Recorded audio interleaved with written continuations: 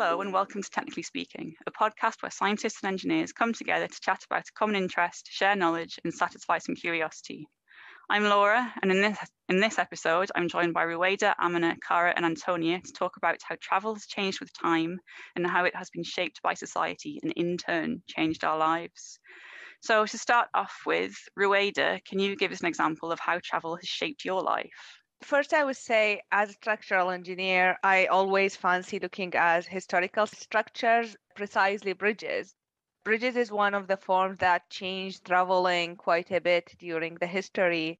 And I would give like another example on how traveling changed my life is I'm originally from Iraq and I did my PhD in Manchester University. So when I came over to Manchester, my flight took 10 hours. And if I go back in time to the early 1900s, so if I wanted to come to the UK by that time, I needed to use the train. And there was a direct train line to London through Berlin. It's called Baghdad-Berlin line. And that would have taken me a few days to reach. So like between a few days to 10 hours is a huge gap in traveling within the time. So innovations in travel have been sort of a time saver for you, Yes. make life more efficient, so you can focus on what's really important. And Amina, what about you?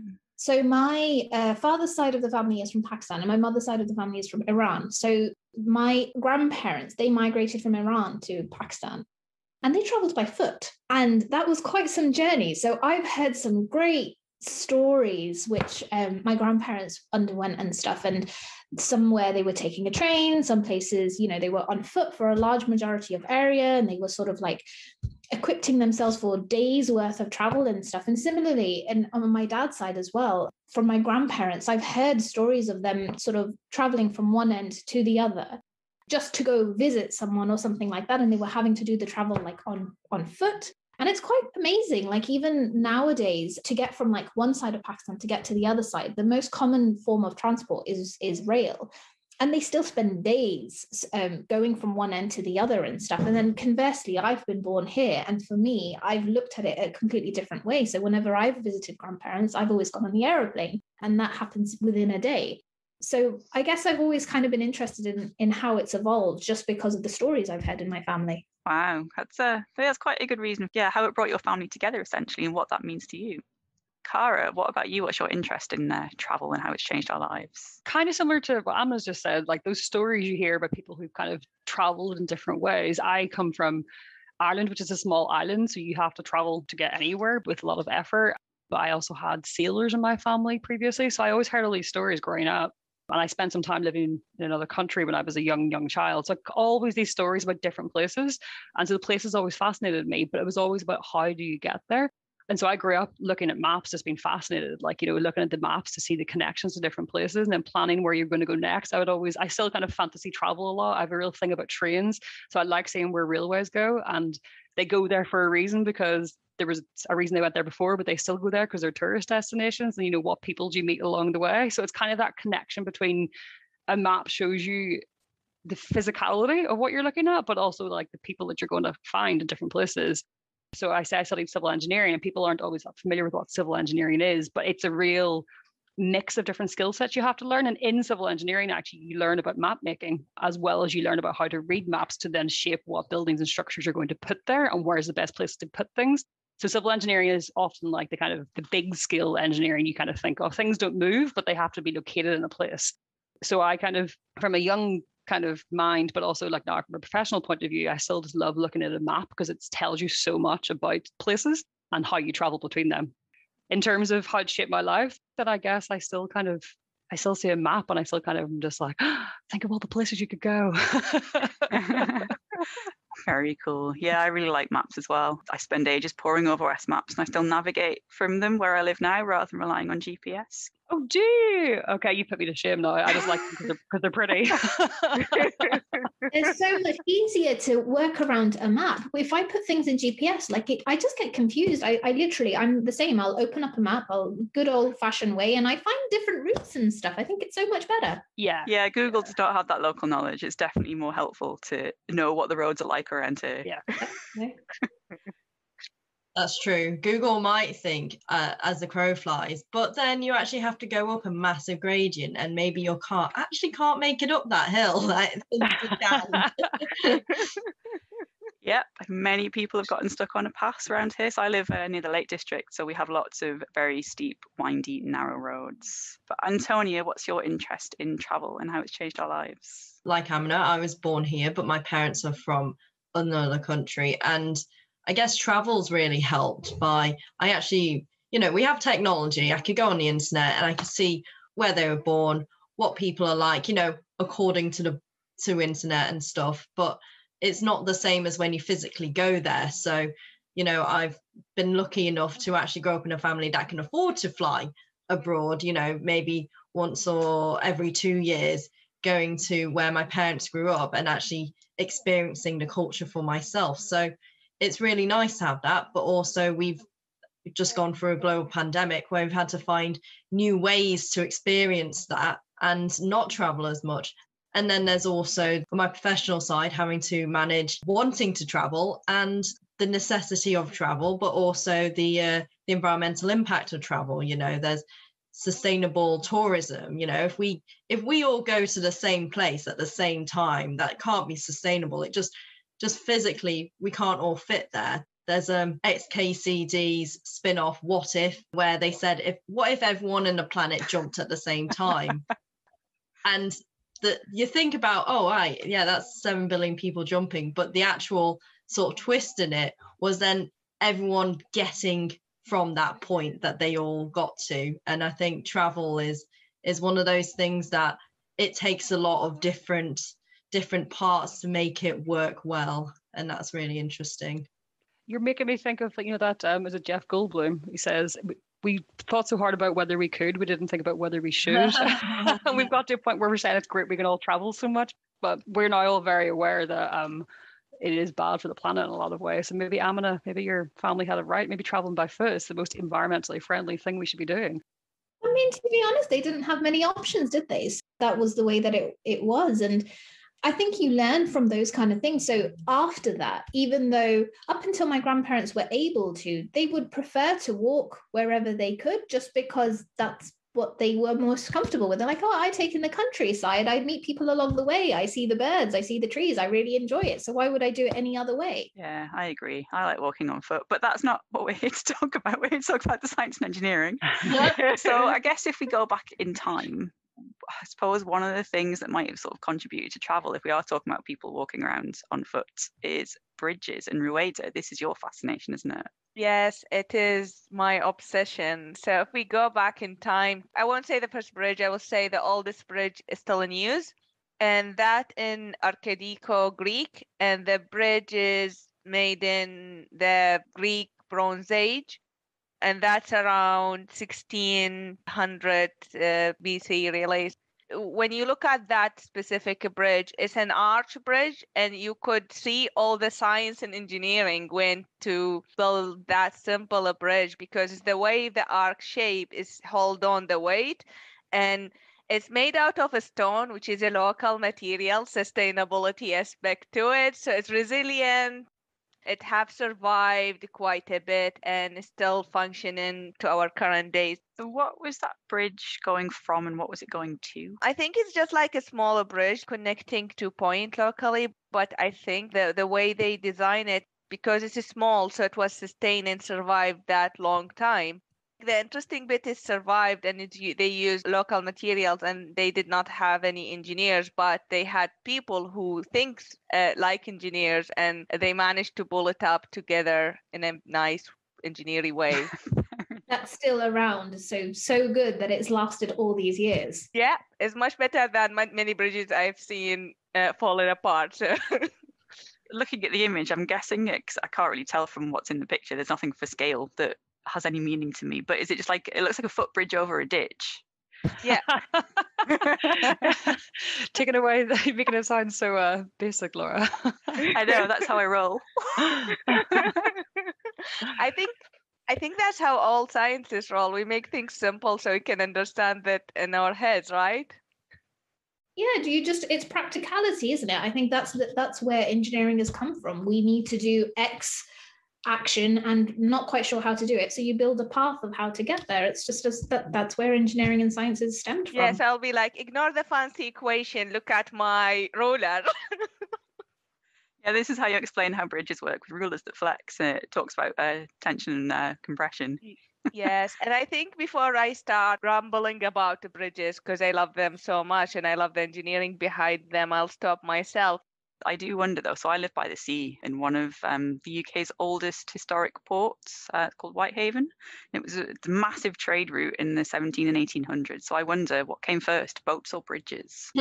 So, well, I'll be very technical and historical and sciencey in here and say, according to archaeological findings, dugouts were the earliest form about 8,000 years ago. The first documented bridge is from ancient Mesopotamia. That's all area of Iraq today. And the bridge is about 4,000 years old. So if we compare 8,000 to 4,000, so definitely you could say the boats come first from an archaeological point of view. You might want to disagree though. Don't know, but I'm not sure whether that's enough evidence for Rwayda, as a scientist, to back up your claim that you're making there. Not that I've evidence either way. Oh, I like the logic though. It's a very scientific line of thought. It is. I would disagree with that. Bridges probably came before boats, because if you think of like different terrains that every country has, I mean, they'll have a point and I don't know, they'll have a river in the middle and they've got to get from one point to the other, and that might just be their day-to-day routine. So to me, I think that the development of a bridge would come before the boats in my head, because I was thinking of different terrains, because you might live in a country where it's quite flat and everything's very well connected and stuff. Or you might be in some mountainous area where I was once as a child, and we'd got to a point and we literally had to get from one point to the other point, and there was a river in the middle. If we wanted to go by car, it would have taken us about 4 extra hours to like go loop around the mountain and get to the other side. But just to get to the other side of the mountain where I could see, there was this rope bridge, and it would have taken me like 5 minutes to get from one to the other. But man, that was hard. It was just a rope bridge and a huge drop over a river, fast flowing. That was scary. That's a very valid point, Amina, but your evidence might have been decayed or burned at a point. That's why we can't find it today. The only reason we can see the bridge because it's made of clay bricks. Yeah, sustainable stuff that would last. That would last. I mean, the rope bridge, like, can you imagine what kind of quality rope it was used? And like, when's the last time it was quality checked? How much load it can take? I mean, I'm supposed to go on this bridge.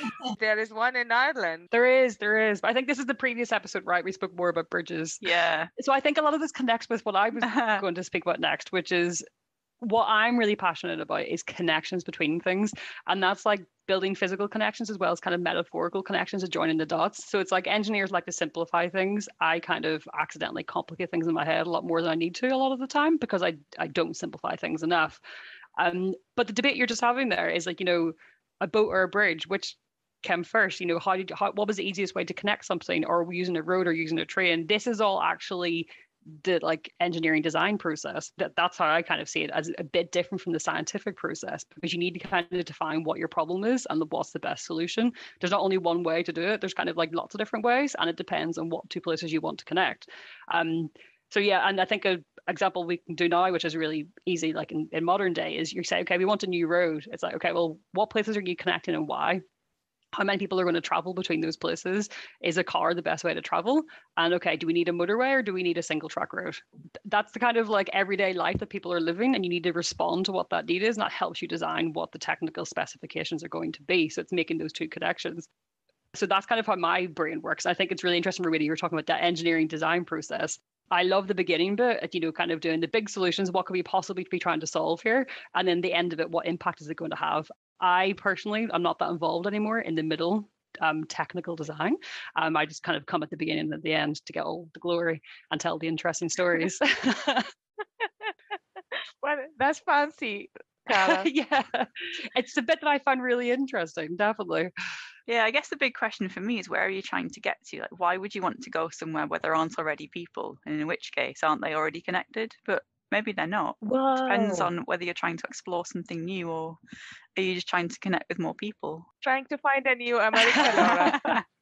So the area that I work in now is actually all about building new communities. And so this is within England, and England's quite a small place, but in other countries which are a lot bigger, we've seen this like in other countries where they build a whole new city. In England, they build new villages and towns. And you have to build a road in the idea that after you build the road, people will come along with businesses and want to build houses. But sometimes you build those roads and no one comes.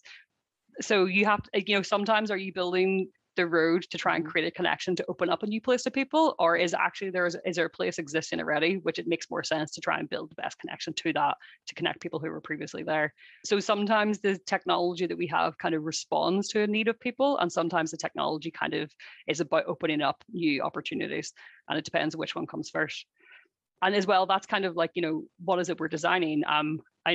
We're thinking about the cars that we drive in the UK and in Europe. Definitely the cars tend to be quite small, but that's because we have a lot of smaller roads. We have older cities which have narrower roads that were built historically because they were the width of a horse-drawn carriage, and that's what they needed to design for. And so going forwards, you look at places like America, which are a lot bigger and have a lot more space, and the roads are wider. They can build bigger car parking spaces. They can build bigger driveways. They have bigger cars because they don't need to respond to the smaller need. That's changing somewhat in the UK and Europe. Is that related to the design of the infrastructure being newer in the US than the Europe, because Europe is more historical cities? Yeah, so partly because historically we kind of have cities which are very, very old in the UK and Europe, and some places, I guess, in Europe you see videos or photographs with you, like in Italy, where cars don't even fit in the street. That's why in Italy maybe they'll drive mopeds or scooters instead. Not just Italy, obviously lots of countries around the world. So it's partly that, and also partly then deciding what you want to have going forwards. If you do have more space, for example, you can just build bigger places and places which are more spread out. Yeah, and I guess if we're talking about the history of the UK, like there are certainly a lot of villages near me from like the 1800s and earlier that have got some really, really narrow roads. Like you struggle to get a car down them easily. But obviously, before we had cars, we had the horse and cart, but we also had bicycles. And I'm a big cyclist. And I find so weird about historic cycling is that back in the 1800s, people were riding penny farthings, which to me just seemed like a really weird invention. Apparently, they originated in 1870 and they had that huge front wheel connected directly to the pedals, which meant it was called a direct drive. And that meant that you got a lot of speed for little pedaling effort, because obviously your wheel rotates at the same speed, but it's got a much bigger circumference. But it still staggers me that people used to ride those things. Yeah, thinking about bikes, that's making me think of so there's a field that I work in, it's called like socio-technical studies, and it's really understanding how social stuff and technical stuff comes together to shape each other and what is really, really significant. And bicycles are actually touted as like one of the things which were most important for feminism, because it gave women a right to be able to travel on their own. And it's still something which is debated in some countries. Women shouldn't be cycling. There were a lot of myths around why it was bad for women to cycle, but it then went on to shape fashion. So women were wearing these really long skirts and they couldn't ride penny farthings, but whenever you got the bicycles which were both the same size, women could go on in skirts more easily. And then actually that's why they wanted to wear trousers, because they were able to wear trousers to use these bikes. So it's a bicycle is like, there's a lot written about the bicycle in terms of how it's shaped people's lives in so many ways, but it's just, especially as women around the world, it really opened up a whole new world to people. Oh, well, I didn't know that. So modern bikes were invented in 1985. They originally known as safety bikes, presumably because you weren't as high up as on a penny farthing. You were a lot safer. I always wonder how they used to get on it. I mean, what did they find, like this certain wall that everyone climbs on top so that they can get onto their bikes? Some of the houses around here in some of the older villages, they've still got those blocks at the front that you'd use to climb onto your horse. So I presume it would be the same thing. It's a mechanical horse, I guess. It's a logical progression. And then people thought we can make these smaller and better. So the smaller bikes, the pedals aren't connected directly to the wheel. They're connected via a chain, so it's called a drive chain. And it's the cogs that you use that dictate your speed. So again, you can select your speed more finely. And I think I'll leave it there because I feel like this might be straying into territory on cars, which we were going to get to next. Something that's quite interesting, because I drive a hybrid electric car, is it's really quiet, for one thing, so it's not got an internal combustion engine, but also changing gears is no longer a thing. Rwayda, are you starting to? Yes, I did start to learn to drive, and I passed my theory test a few weeks ago, and I find it really interesting. Lots of the theory test question is about braking and gears, even though like science are moving towards the automatic cars, which I'm tempted to drive here. Oh, Rwayda, if you learn the manual, then you can go anywhere. And if you ever get a manual, you'll never forget. But first, I need to learn how to cycle. That does actually help, I think. Yes, I can try and explain gears, but I'm so used to doing it on my bike that my fingers just do their thing to change the gear levers. That's it. And despite it being opposite of environmentally friendly, learning to drive manual in a diesel car is easier because you can hear the need to switch. Yeah. Which, again, how do you weigh up your quality of life versus the environmental impact of learning to drive in a petrol or diesel car? Never thought you'd have to think about, what's the environmental impact of me learning to drive a manual car? So is it like, which one is better for the environment though? Is it like the full automatic or is it the manual? Oh, that's They argue that the automatic is because apparently it's better to drive in the higher gears possible and people don't switch up gears quickly enough. Doesn't that depend on how the gearbox has been set up? Yeah, I don't know about that. People will claim different things. because also you then can't coast. Should you be coasting? You're not allowed to coast. Any question with the coasting on the exam, say, I'm not coasting. If you're going up to lights, you can't coast. So there is also just regenerative braking as well, which does come with electric cars, because the way it works is if you remember the old motor generator cycle, you could either put energy in and then generate an electric field. So if you have your wheels turning and you reverse the motor, it will generate the current to be stored back in the battery. But there is also the mechanical way of storing some energy. So you can use a flywheel to store your extra rotational energy when you're braking. And that actually is another way to store energy, which hasn't been as favoured. It's only usually useful for larger vehicles. But if we're talking about whether or not manual or automatic is more environmentally friendly, I think what we should have is regenerative braking, because that can save between 10 and 20% of your fuel consumption. How do you ensure that a car actually has that? I think it's a personal responsibility for us to drive without harming the environment. As a consumer, can only purchase what is there on the market. So on the market, regenerative braking with mechanical storage is not really popular. They've only really integrated regenerative braking in hybrid cars. So again, we go back to this episode we had on the environmental impact of batteries in cars. We've talked a little bit about the evolution of the car, right? That we're moving away from combustion engines to just using batteries, essentially. But there's a hell of a lot of development required there. And I think what we're saying is it's down to the consumer to kind of make sure that they're buying something that's been made responsibly and they understand whether it's doing the best thing it should. I think we also mentioned in a previous episode on electric cars that they're not new. The first one was made over 100 years ago. But the difference in those 100 years is that the range and the speeds have improved dramatically, which is down to advances in the technology. Like, a lot of people have worked really hard to make these improvements to make it a viable means of getting around. And I guess the next logical progression is airplanes, which also aren't a particularly new technology. But I think there are some interesting things there that merit further discussion. So if you think about a traditional airplane, we all think of a standard shape and we think of round windows, but actually that's an evolved design. So previously in like the 1950s, or originally when the aeroplane sort of came out, we used to use square windows. There were two major accidents in air in the early 1950s, where the roof just exploded. The top just came off. So, like a traditional aeroplane kind of became a convertible aeroplane, basically.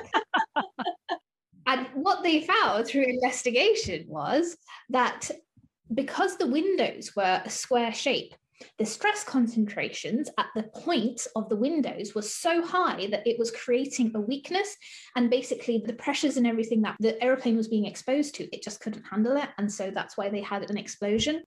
And so then they reformed the shapes and they looked into it. This comes into material science. They found out that if it was a rounded shape, then actually you don't have a high stress concentration at any one point. And so that way it became safer.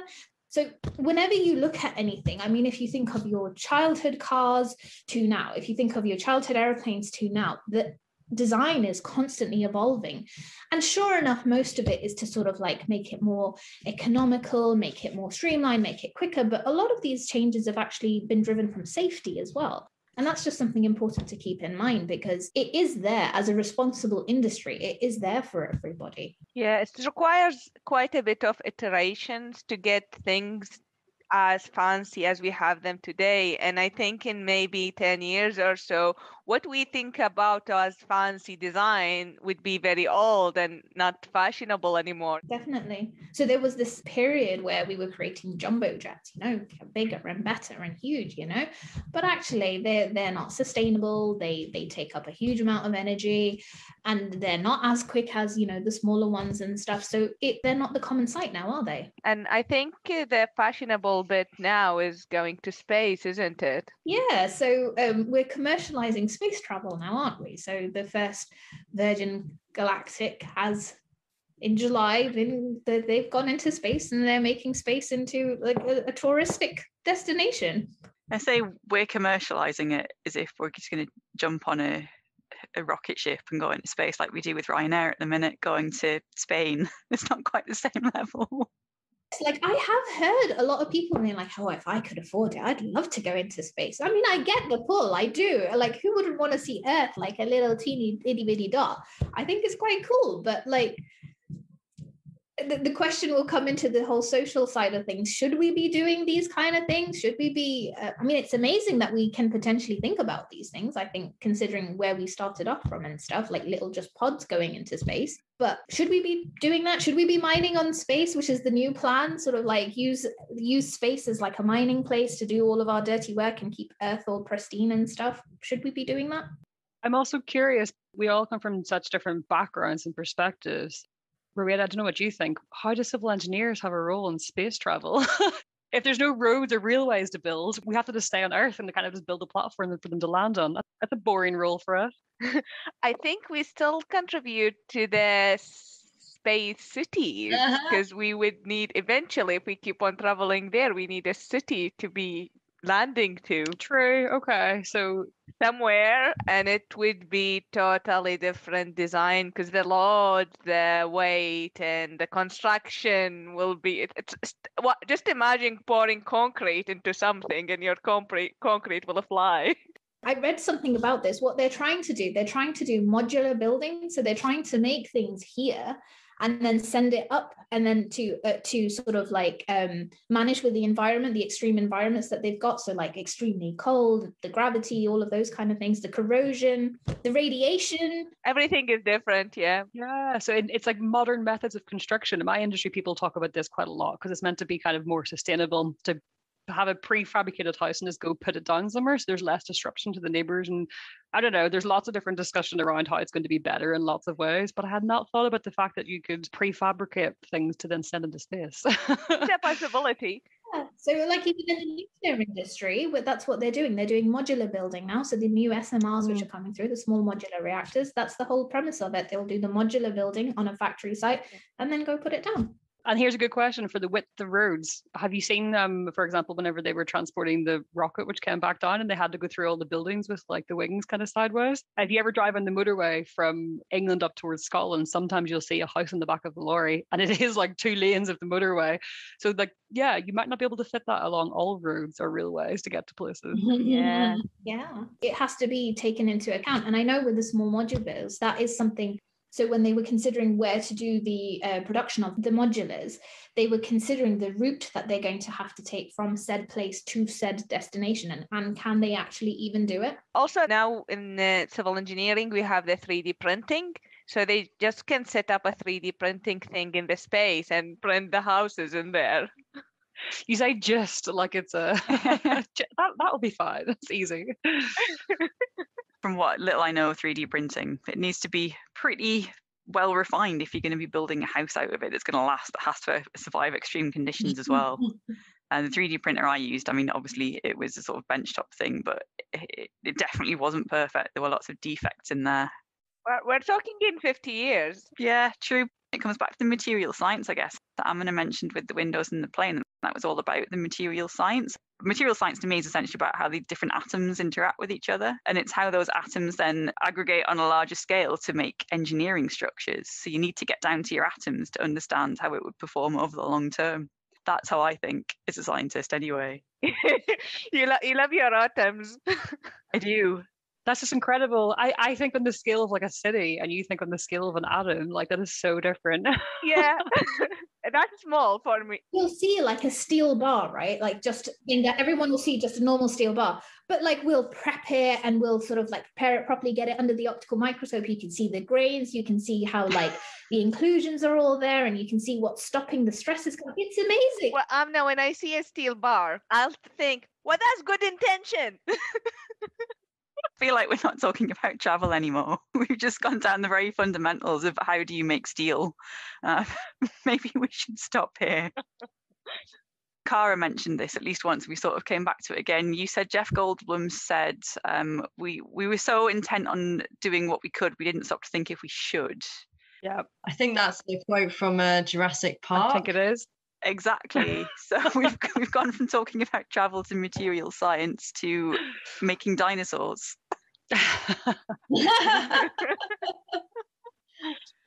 What we're saying is that society has shaped science and engineering just as much as science and engineering has shaped our lives.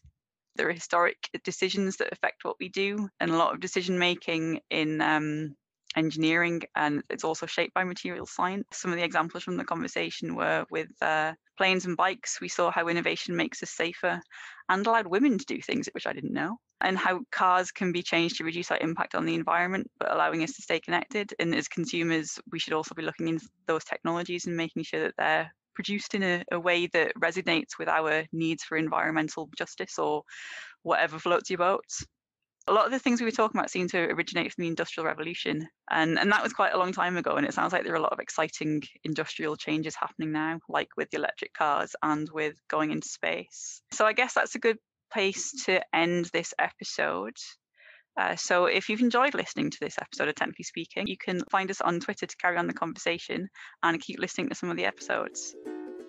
The views expressed in this podcast belong entirely to the person that said them. They do not represent any industry or organisation. If you enjoyed listening to these views, it would really help us out if you could rate us, leave a review and tell a friend. This podcast was sponsored by no one, but if you're interested in funding us to continue to have frank discussions about science and engineering, please get in touch.